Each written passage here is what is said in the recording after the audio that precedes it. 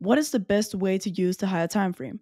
Well, in this video, I'm going to reveal three simple ICT concepts and models that even beginners can learn to easily transform their trading results from negative to positive.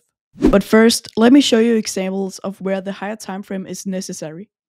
You can see here that we are on the 1 minute time frame and that we have this fair value gap and price is pretty bearish, so it should be a no-brainer to enter based on this fair value gap, right? But let's just see what happens. We can see that price disrespected this fair value gap and went in the completely opposite direction. And this could easily be avoided by using the four concepts I will explain now. The first concept is higher time frame bias, and this is something that 99% of traders don't use. You can have the most perfect strategy on the lower time frame, but if the strategy doesn't clearly align with the higher time frame bias, then it is not going to reach its full potential because the higher time frame bias give us clear understanding of where the market is going and also provide us with a strong draw on liquidity, which is another crucial part. But how do we even find the bias? Well, there's two ways I like to use. The first one is using previous day's high and previous day's low, which I've made a lot of videos about. But the second way I've actually never talked about before. Now, I won't really go in details on how to use previous day's high and previous day's low, as I've explained it many times before. But in simple terms, when price fails to make a close above or below previous day's high or low, then we would anticipate price to reach in the opposite direction. You can see right here that price failed to close beneath previous day's low, meaning then the previous day's high is drawn liquidity for the next day. Then price failed to close above previous day's high, meaning previous day's low is then the drawn liquidity for the next following day. But then we have an exception. You can see that we have a consolidation candle, meaning price failed to reach both previous day's low and previous day's high. But then how do we know where price should reach for?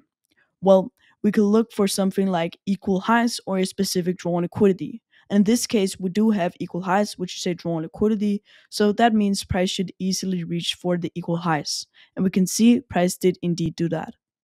When price actually makes a close above or below previous day's high or low, then we would anticipate price to continue the bias. For example, you can see here that price closes above previous day's high. Then previous day's high is a drawn liquidity for the next day. And that also counts for up here. Price makes a close above previous day's high. Then previous day's high is a drawn liquidity for the next following day. And the same counts for previous day's low. So when price makes a close beneath previous day's low, then previous day's low for the next following day is to draw on liquidity. Now, the second way we can find the bias is a very unique way. So first we start by looking at a fair value gap, and the highest candle of that fair value gap, we want it to be previous day's low. So then price is both going to reach down into previous day's low and at the same time reach into a fair value gap. So we essentially have two areas of support pushing price higher. And this is going to increase the chances of price moving higher massively. An example of this could be right here. So we can see we have just created a fair value gap. And the highest candle of the fair value gap in this case is considered as previous day's low. So then we can see price reaches into this fair value gap and at the same time reaches previous day's low. Price fails to make a close beneath previous day's low and also fails to close within the fair value gap. So now for the following day, the bias is very strong, as we know we have two areas of support pushing price higher. So in this case, the bias should be very bullish and price should target previous day's high and previous day's high. And we can see that price did indeed do that. Another example of this would be right here. So we can see that we have created a fair value gap. And at the same time, the highest candle of this fair value gap is considered as previous day's low. So for this case, we again have two areas of support pushing price higher. And also price fails to close beneath previous day's low, meaning previous day's high is to draw on liquidity for the next following day. So let's just see what happens again. And again, such as previous example, price reached that previous day's high and also previous day's high. And this doesn't only count to the daily time frame, you can of course also use it to the other higher time frames such as the 1 hour and 4 hour time frame. The second concept is time frame alignment, and this is where it gets interesting. Now we already know how to find the higher time frame bias, but can we combine them together? You might think this is difficult, but it really isn't. We first start at the highest time frame, which in this case is the daily time frame. And when we have figured out the daily bias, which is bullish, we would then move down into the 4-hour time frame. I really hope you see where this is going.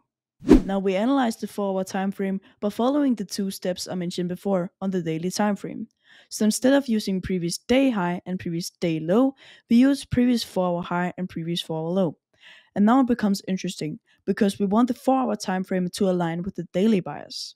And in this case, we can see that price failed to close beneath previous 4-hour low, and that meant for the next following 4-hour candle, previous 4-hour high is the draw on liquidity. And price is also delivering from a bullish Favolli gap, which I mentioned on the daily time frame was extremely bullish. So the 4-hour time frame is aligning with the daily time frame. The reason we want the time frames to be aligning with each other is because it will increase the chances of the bias being correct. And in this case, there's two time frames which are telling us price wants to move higher. And now that we have figured that out, we want to move down to the last time frame, which is the 1-hour time frame. On the 1-hour time frame, we can see that we have this high up here, which is previous day's high, meaning this is a obvious draw on liquidity. And down here, price also made a close up of previous 1-hour candle. And that means that the next previous 1-hour candle is going to be the draw on liquidity. But then we can see price created a consolidation candle. So still, we would anticipate this high up here to be the draw on liquidity, as we have a more significant draw on liquidity up here. So let's see if price is bullish as we anticipated on the daily, 4-hour, and 1-hour time frame. And we can indeed see that price were pretty bullish, closing above previous 1-hour candles over and over and over again until we reached the significant draw on liquidity we had on the daily time frame. When the time frames are aligning, such as this example I just showed you guys, then the chances of price moving higher have significantly increased. I would almost say doubled. And we can also use this approach to identify high probability trading conditions. The two concepts we have gone over so far are not that great if you don't use them with this third concept. Now you have probably used a bunch of ICT models on the lower time frame, but if you use them on the higher time frame combined with the first and second concept, you officially have the perfect way to find the higher time frame bias. And you also know how to use higher time frame bias the best way. But first we just have to know how to do that, and it's very simple. First, we have to choose an ICT model, and I really like to use the MMXM model as it gives clear confirmation and good trade opportunities for the lower time frame. But I'm trying to keep it as simple as possible for you guys. So let's just go with the inversion Favolli gap model, and it also works really well. So what we do here is to go out to any higher time frame, and in this case the 1-hour time frame. And then we're going to find the inversion Favolli gap model play out, as it gives us strong confirmation the price is most likely going to move higher. So it's kind of like an extra piece to the puzzle. Now for this example, we can see that we have created this inversion fair value gap, and it's based on price creating a fair value gap delivery and a volume balance delivery down here. So this is perfect for the inversion fair value gap model, and price have also not reached the internal range liquidity as it made the close above the inversion fair value gap. Now, once we have found out the inversion Favolli gap model play out, we want to implement the two other concepts.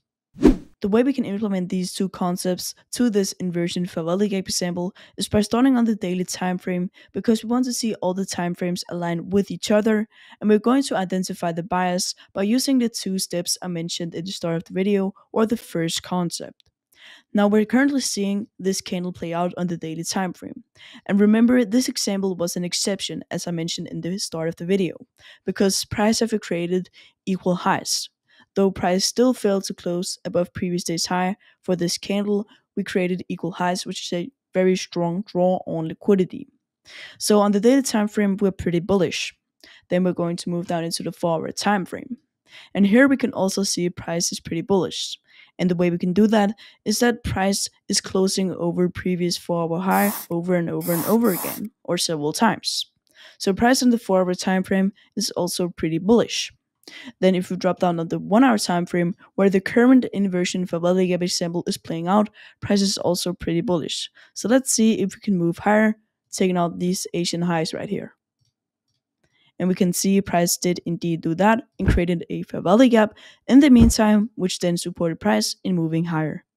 Some very important things I hope you guys learned from watching this video is first of all that we want to look for previous days high and previous days low when identifying the daily bias or even the 1 hour and 4 hour bias, and also looking at previous days high and previous days low with fair value gaps as it increases the chance of price moving higher.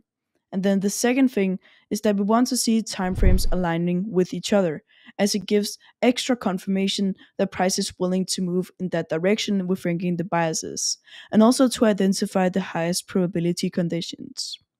Now, the third very important factor I hope you learned from this video is that you use models on the higher time frame for extra confirmation for potential trade entries on the lower time frame. So this was the best way to take advantage of the higher time frame. But everything I've told you in this video is completely useless if you don't know what trading strategies to trade on the lower time frame, or even what time you should be trading. So check out these two videos.